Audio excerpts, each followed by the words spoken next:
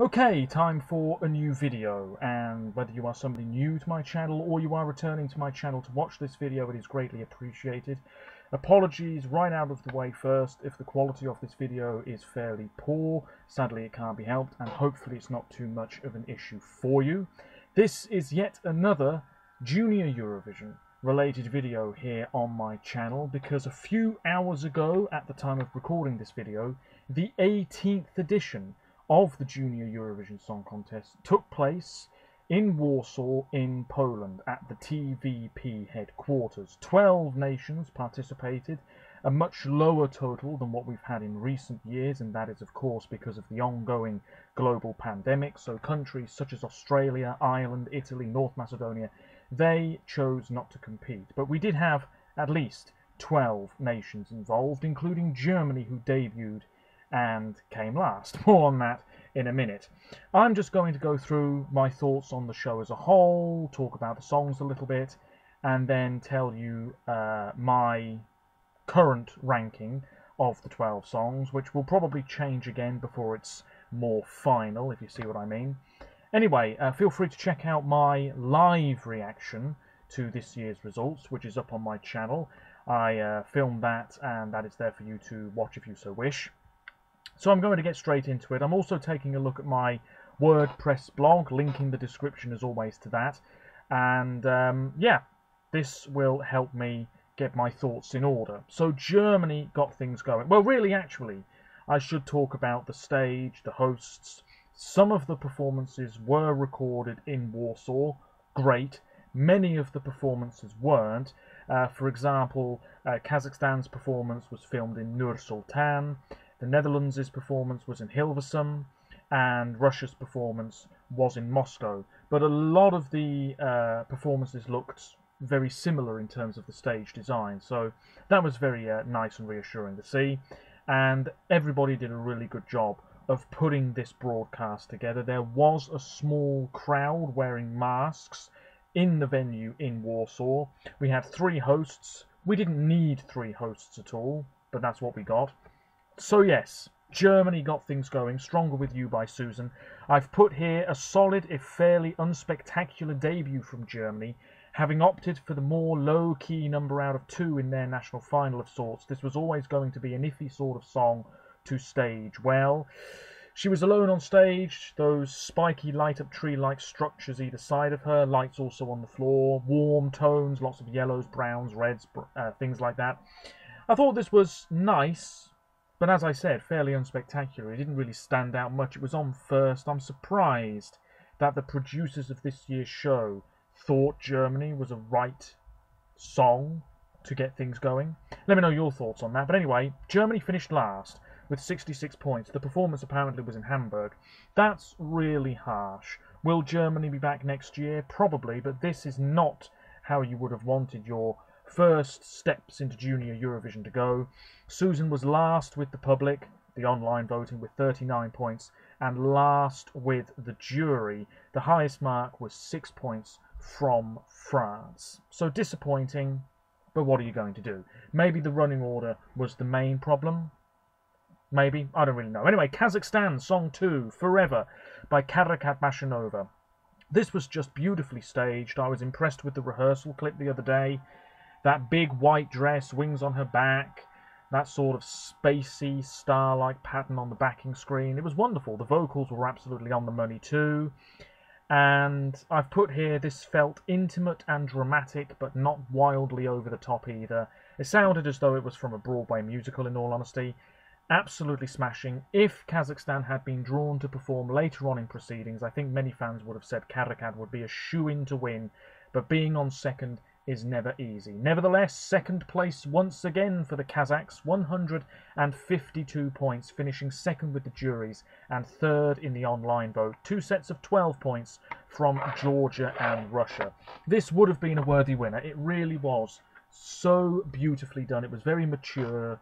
It looked great, sounded great. What else is there to say? Song 3 was the Netherlands, my personal favourite of the year. Unity with Best Friends, an all-girl group, all wearing specific coloured outfits. On the backdrop we had that globe, cartoon versions of the girls, lots of purple and blue tones. Doors on stage as well, very similar to what we had at that national final performance at the Ahoy in Rotterdam many weeks ago.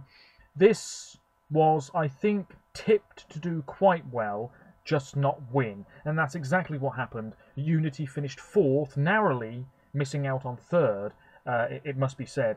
132 points, 4th in the online vote, 5th with the juries, 12 points from Germany. I'm really happy with that. It's a very good result.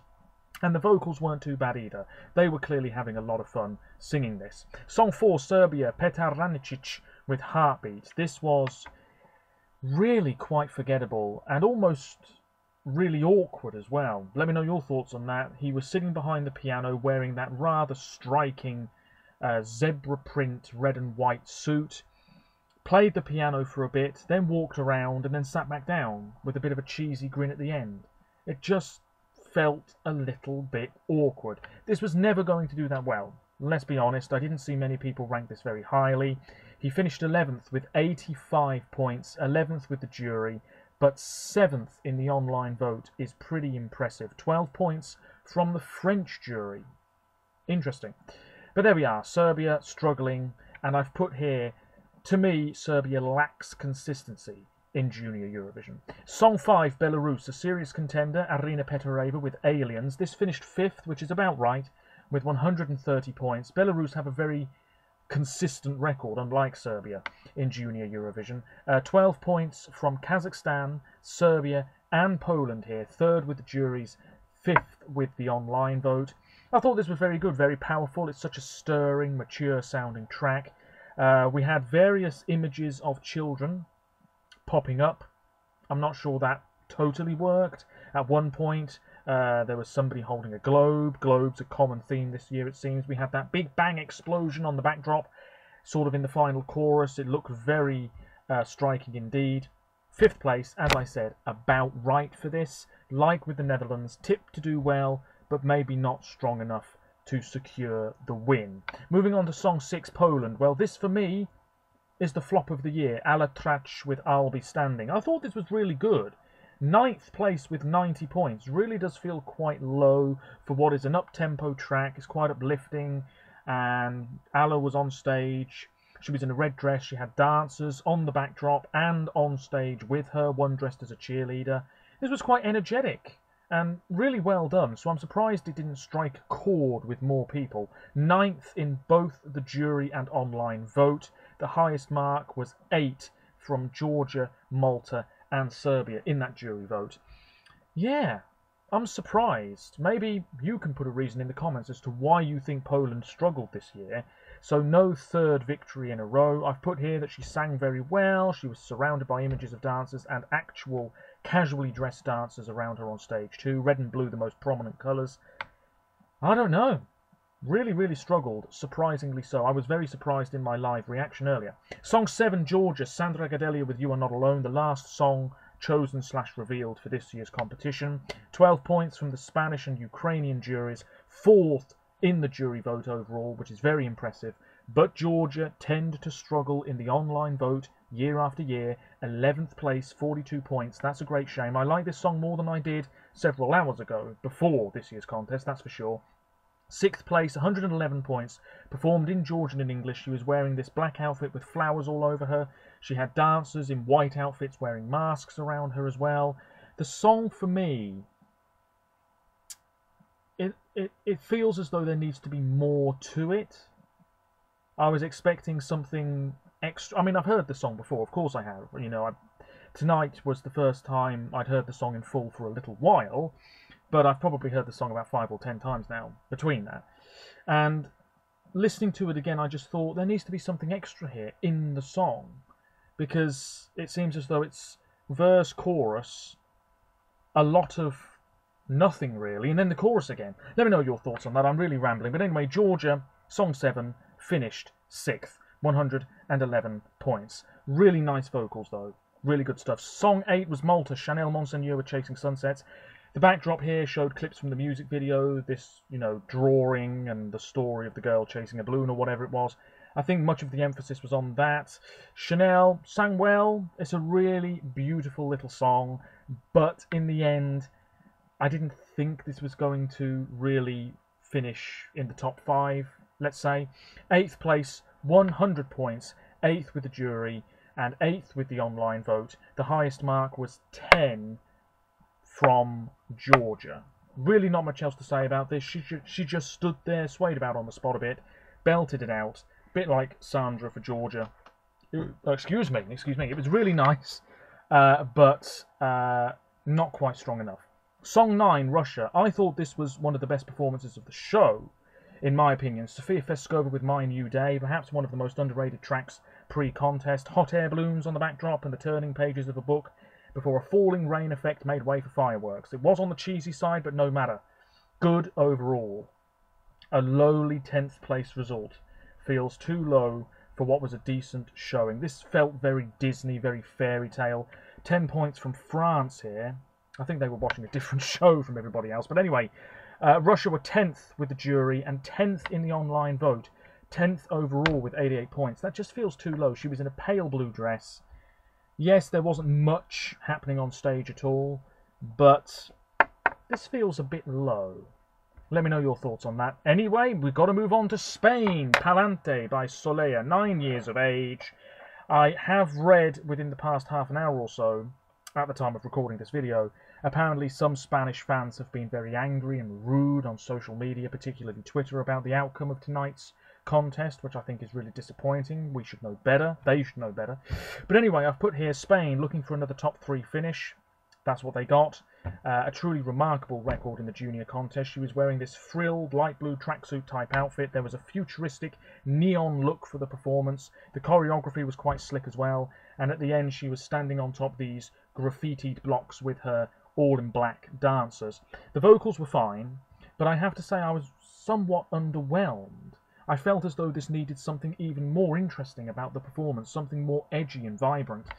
But alas, we didn't really get it. In the end, 3rd place, 133 points. That's just right, in my opinion. 2nd in the online vote, 6th with the juries. Spain's highest mark was 10 from the German and Kazakh juries. Dutch juries. Yes. Anyway, moving on. Spain, very good, but not quite gold standard. I was hoping for a little bit more. Song 11, Ukraine, Alexander Balabanov with Vid Krivé, Open Up. A rare male act for Ukraine this year. Quite sophisticated with a slight jazzy lounge bar lilt to it. And he held a light-up ball on stage. There was a Tron-like cityscape visible on the backing screen at one point. This was all right. 7th place, 106 points. Okay. Fair enough. I don't really have much to say about it. I'm never really going to love this song. 10 points from the Polish and Russian juries here, and 7th in the jury vote overall, 6th in the online vote. That's not too bad. I just thought this was quite forgettable. I'll be totally honest with you. But he sang quite well. And finally, the winner. Great place in the running order, of course. Expected to push hard for the win. J'imagine, Valentina, utterly charming. If this had been the French entry last year, it wouldn't have won.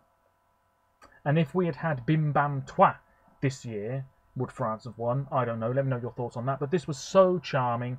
Absolutely right for junior Eurovision. A song for kids. We had images of the Leaning Tower of Pisa and a Dutch windmill on the screens behind her. Then we had lollipops, and it had a very sort of Katy Perry California Girls vibe to it. And then the Eiffel Tower swaying about, of course, because that's the only building in France. She was wearing a pink dress and a sort of denim jacket over the top, it seemed like.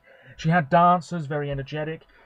Yes, she was reliant on playback. There's no doubt about it. There was quite a lot of playback. She was lifted up at one point, and, you know, it was obvious that there was a lot of playback. But she has put on Twitter, Valentina, actually, within the past half an hour or so, I think it is, that she had stress in her voice, which is very understandable. You know, it's a nervous thing to get up there and sing, even if there's, you know, not really much of a crowd going on. She did a wonderful job. Big smile on her face. It was really, really charming, really sweet, really cute, and I'm glad this was the winner. France haven't won the adult competition, the grown-up competition, since the 70s, and it's clear that France are much stronger at the junior contest than the grown-up edition. So hopefully, for 2021, for Rotterdam, France are going to blow people away. I'd love to see it. Let me know your thoughts on anything junior Eurovision related this year, of course.